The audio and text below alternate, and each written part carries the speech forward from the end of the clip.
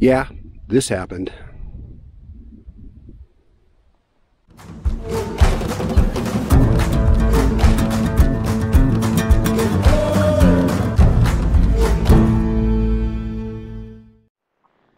Hey, what was the name of that canyon that we were trying to drive into yesterday? Dry Canyon or? 9 Mile Canyon? No, we were on 9 Mile Canyon. Prickly Pear Canyon. Well, we were on 9 Mile Canyon Road here in Utah, and we came to Prickly Pear Canyon Public Access Road. And first we saw it and we kind of drove by it, and then we could see where the road went up Prickly Pear Canyon. Looked like pretty decent road. So we turned around and we went back. And we turned down it. And and just after we started in, the road closed in with brush and a tree, you know, willows and ironwood and nasty stuff. Nasty stuff. And I thought, well, you know, it looked like pretty soft stuff. So I figured, well, we can just push through this little segment right here. And then, because we had seen that the road looked good, just, I don't know, a couple hundred yards ahead from what we saw from the road. Anyways, we started down through there and we were kind of pushing on through, and it didn't seem too bad, although I didn't like it. Yeah? Yeah. Then the truck did this over a little rise and we could see what was down below. And basically the road was washed out. Yeah. And we couldn't go any further. And now I had to back up through what I just came through. So the first thing Linda and I did was we got out with a machete and we hacked and cleared and got it all, you know, looked pretty good. We spent, I don't know, maybe a half an hour or 45 minutes just hacking at branches to get back out again. But the thing is, I couldn't see to back up because it was so, I couldn't see in my mirrors. So I was just kind of aiming for Linda's legs. She was kind of walking and guiding the tire. But of course, I kept going crooked, you know, and it took us, I don't know, maybe an there was hour. big slabs of rock that he couldn't, you know, go over, and had to avoid mud those. berms that you were sort of going up and then had to go back down. And anyways, I ended up backing into the bushes a couple of times pretty darn good and doing some damage to the paint on the car and scraping up the trailer. I think a lot of it, probably 60 or 70% of it, is going to buff out, but you saw what it looks like. I got some work to do. Linda's got some work to do. Yeah. It's not my name. Thought we'd share that with you. Sometimes stuff happens. Well, Linda and I are currently camped down on 9 Mile Canyon Road. It's northeast of Price, Utah. They call it 9 Mile Canyon. It's actually about 40 miles long, and it is one end to the other, places where you can stop and see ancient rock art, pictoglyphs, petroglyphs. Petroglyphs. There's a difference between a pictoglyph and a petroglyph. What is it? Well, petroglyphs are carved into the rock or chipped into the rock, because Hawaii has a lot of petroglyphs. And pictoglyphs are painted on the rock, aren't they? Yeah. Yeah, that's the difference. Anyways, this is a beautiful place, and I want to tell you a little more about it. But first, let's go down and look at some rock art, and then I'll tell you more about 9 Mile Canyon, what you can do, and where you need to go to stay. The art along this canyon was done by the Fremont, what they call the Fremont Indians. They're actually named after the man who researched them. But they were here between 950 and 1200 AD, they believe. So that's the time period on this art.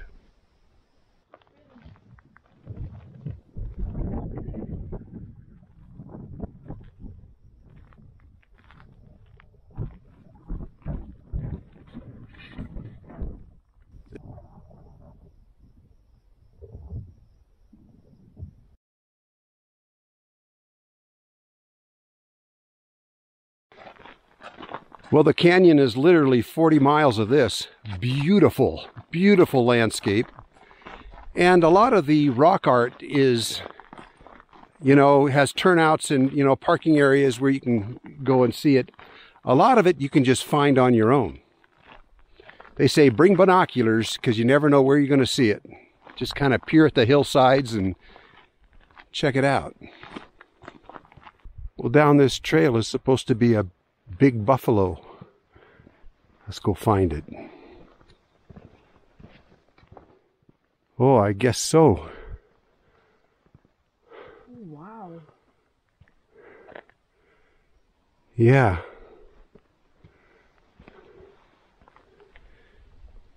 Looks like it measures about 2 feet tall from the front legs to the top of the hump. This looks to be about 3 feet.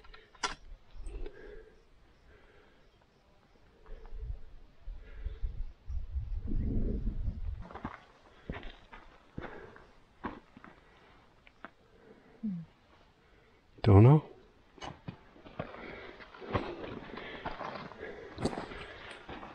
In Hawaii, you see a lot of this concentric patterns. And they don't know exactly what they mean, but in Hawaii, they think this means generations. Don't know.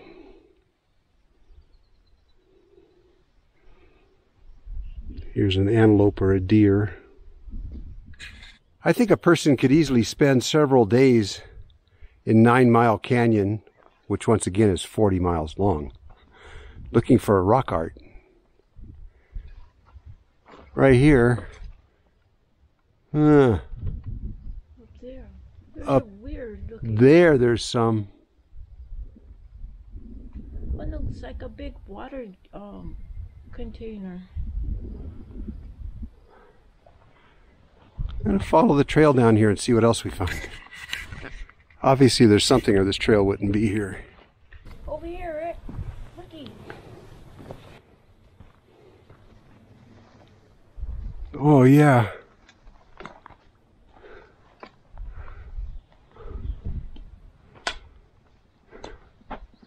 This fell out somewhere. I don't know. Maybe it was sitting right there. I don't know.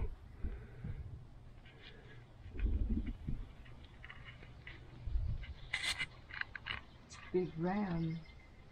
Well, obviously this is more exciting to see in person, so I'm going to go ahead and cut this little clip short, and when we see another good one, we'll show it to you. Well, this is pretty interesting though. This one's got a date, August 19, 1867, and maybe you can make out the name. Beautiful pictoglyphs. Here's a horseman. Beautiful bull.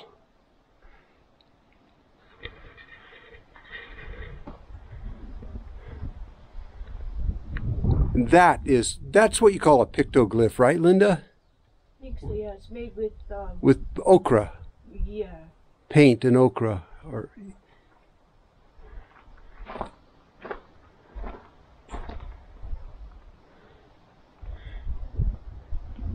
And that's obviously a space alien.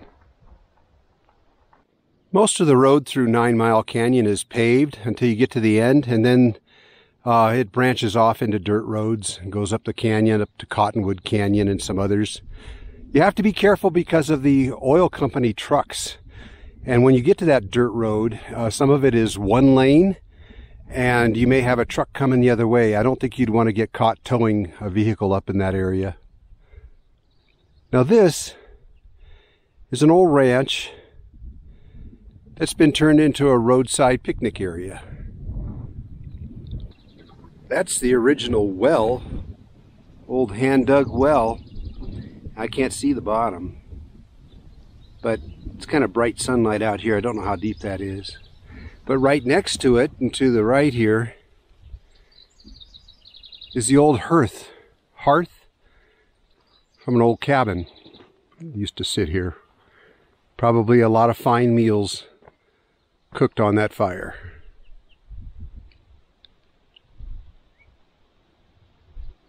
Now I don't know what this is. This is probably just below shoulder height for me. It's heavy cement. And then on this end, there's a doorway all wired up here, but it goes in a lot further than what you see above ground. I'm thinking maybe a root cellar. It goes down, you know, below ground level. Maybe a root cellar, maybe an old ice house or something.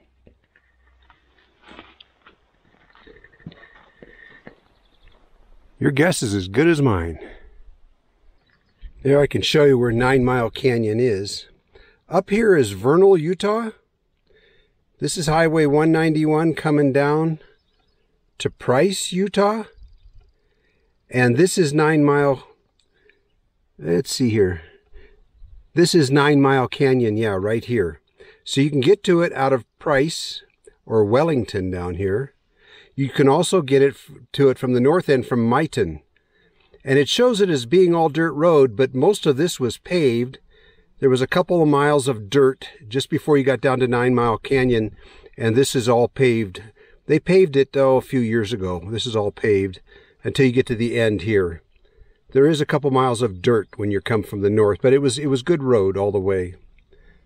Beautiful area, and there's lots of exploring you can do on the back roads. As for camping, not very much. There's only a few campsites in this whole area, but you can stay outside in Wellington or Price or up here in the Vernal area and day trip down to here. And there's rock art, like they say, there's rock art for 40 miles. It's well known for the Fremont Indian rock art. So if you're into that, this would be a good trip.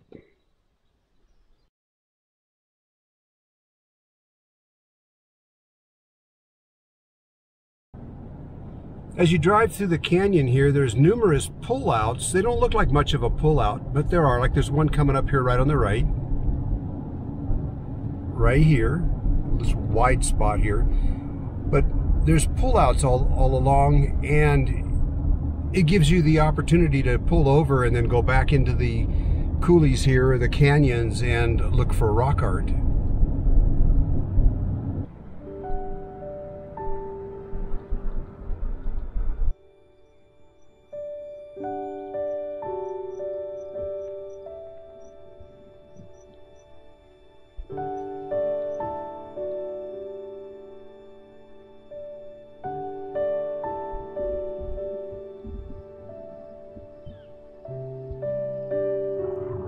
What do you make of that?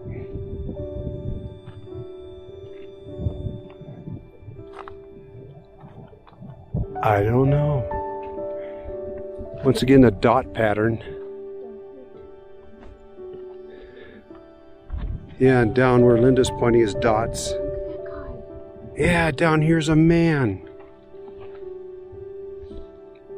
Wow. But that was really unusual. Whatever. What is it? What is it?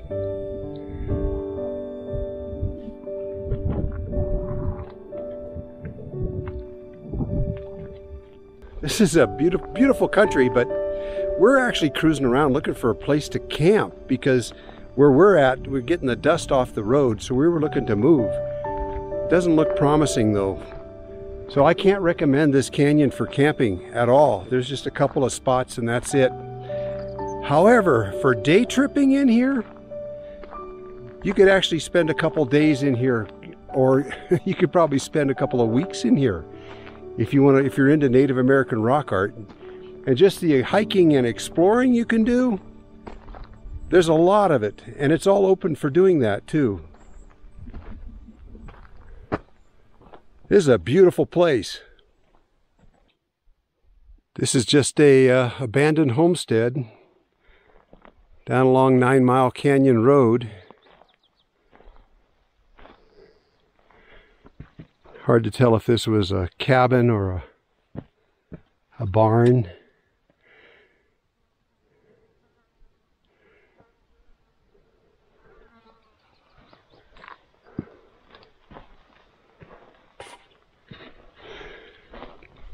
Lots of old equipment laying around.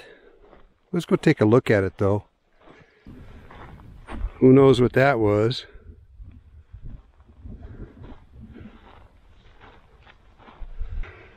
Some kind of shed here. Let's go look inside.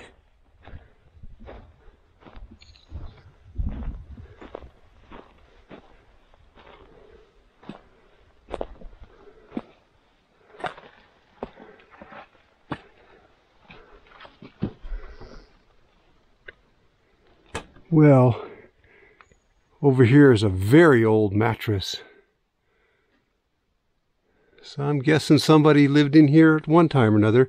Over on the right side, old flue pipe for a stove or a heater, wood burning heater.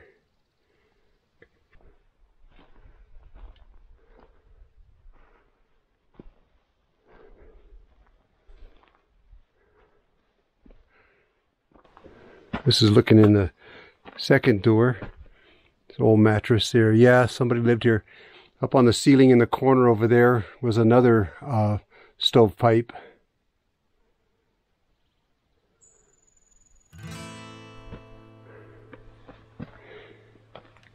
Different life, wasn't it? What is this? Oh, this is like the part of a caterpillar or bulldozer or something.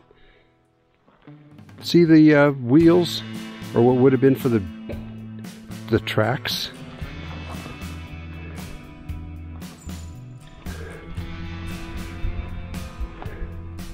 Yep.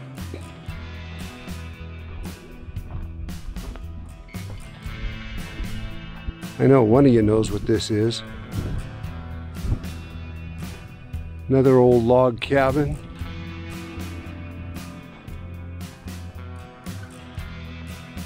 A lot of equipment laying around.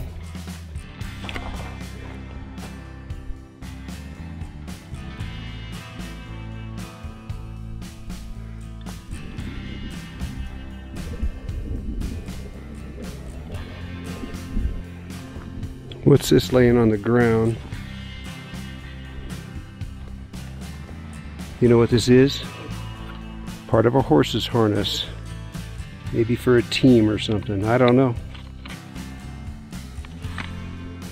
Leather straps laying in the sun there. It's part of a fuel tank there.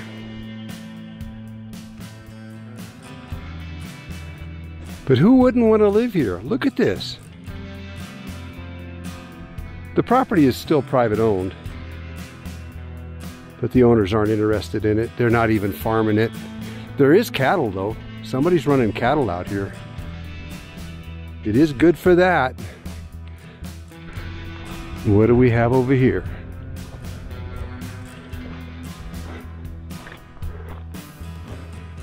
Yeah, a little paint, a little Bondo. Oh, cool.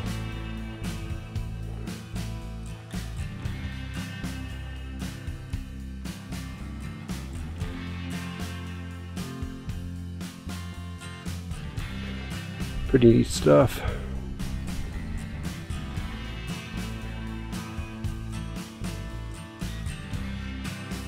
In a minute, I want to take you to the house across the road. Look at that. It's all stone.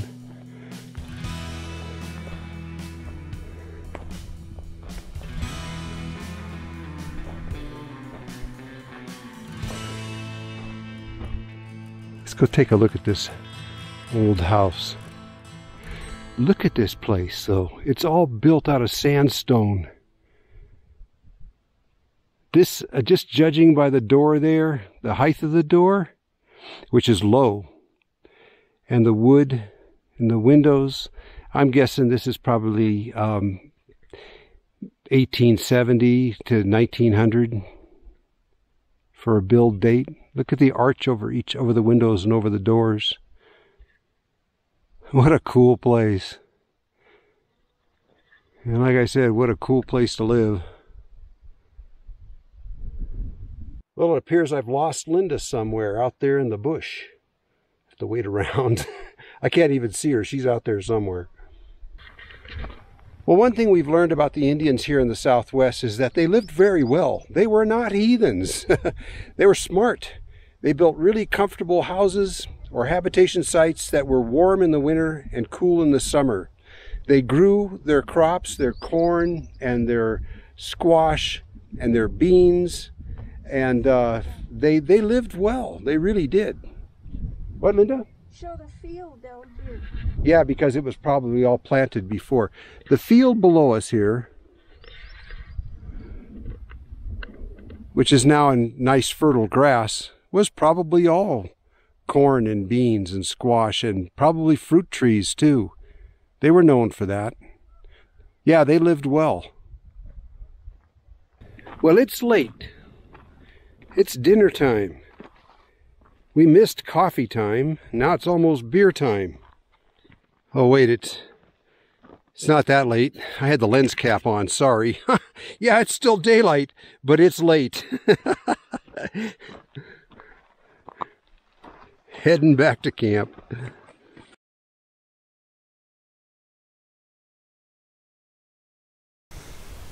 Now I know the light's not right, but this is my last chance to shoot this. We're on our way out, and I need to get this before we go. Last night, Linda and I were looking at the cliffside across from us here, and we noticed a stacked rocks. And take a look at how the center of this video here, of this screen, it's really difficult to get up there. What this is a granary. It's where the Indians would have stored their grain. You see that? Right there.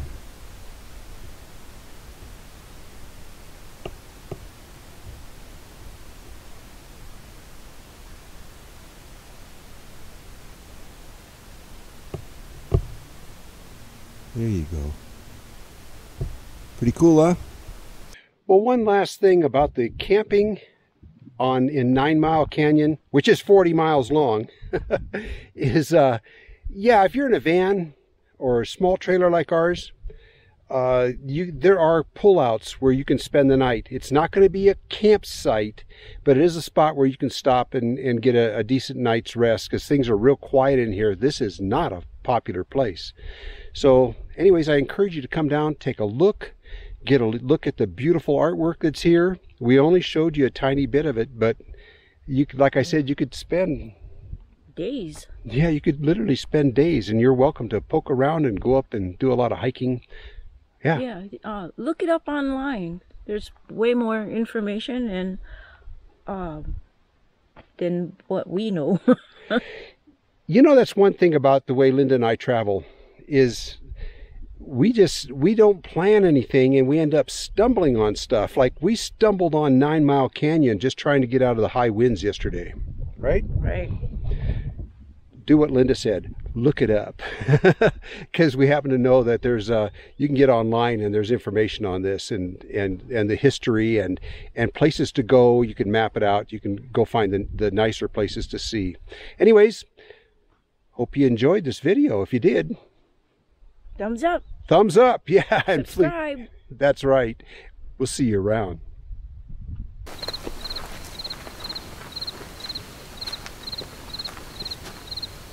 Woo! Cool. Woo! Woo! Hey, you want to see how bright this is?